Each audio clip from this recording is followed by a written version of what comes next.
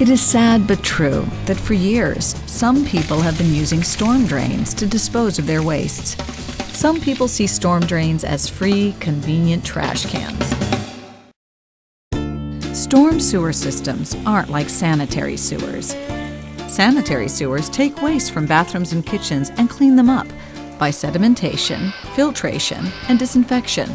Storm sewers, on the other hand, do not treat or clean up anything passing through them. Storm sewers are just pipes and ditches designed to channel clean stormwater runoff away from urbanized areas. Everything that enters a storm drainage system is eventually discharged into a stream, river, lake, or bay in exactly the same form as it entered. One of the responsibilities of municipalities that operate storm sewer systems is to prevent what the EPA calls illicit discharges. Illicit discharges are any discharges of non-stormwater, which is virtually anything that didn't originally fall from the sky, into or through the storm sewer. When illicit discharges enter surface waters, they can injure or kill wildlife.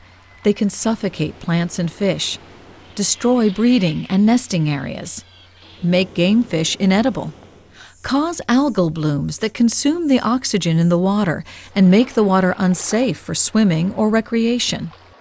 Illicit discharges have also been responsible for temporary shutdowns of drinking water treatment plants. Many of us see one of the most common sources of illicit discharges every day: trash that didn't quite make it into an outdoor dumpster or trash can.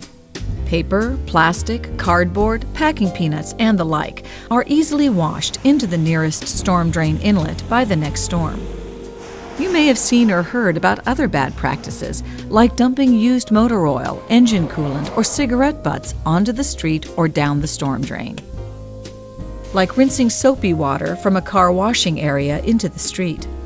Like cleaning floor mats, filters, paintbrushes, screens, mops, or other items outdoors. Using a storm drain to dispose of unwanted garden chemicals like fertilizers or pesticides.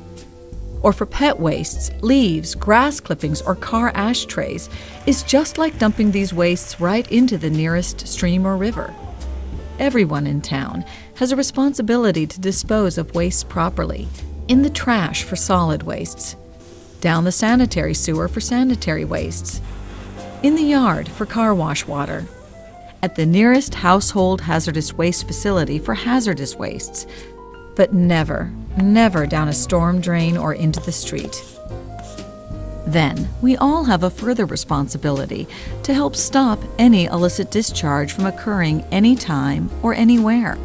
Our role in this is, first, by telling our family and friends about illicit discharges and the harm they cause to the environment. Then, on top of that, we can all stay alert to spot and report illicit discharges occurring in our neighborhoods. The best place to spot an illicit discharge is at its source, at the inlet, catch basin, drainage channel, or ditch where it first enters the storm sewer.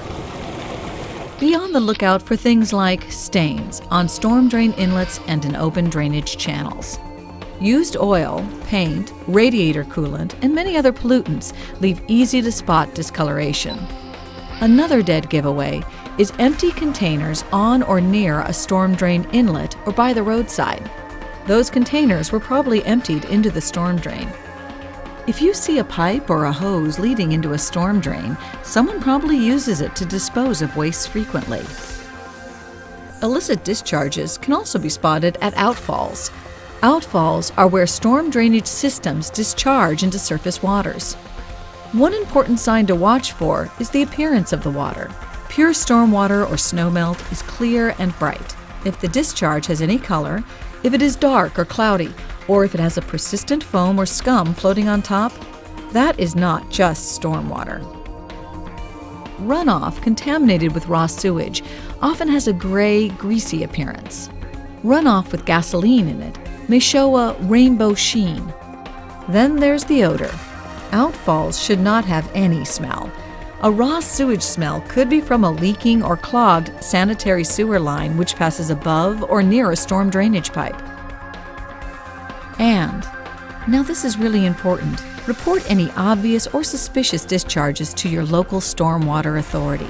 The information you provide can directly and quickly eliminate a major source of surface water pollution. Call your local public works or engineering department, or just call the main number for your city, town, or county and ask who's responsible for stormwater. Are you ready to help?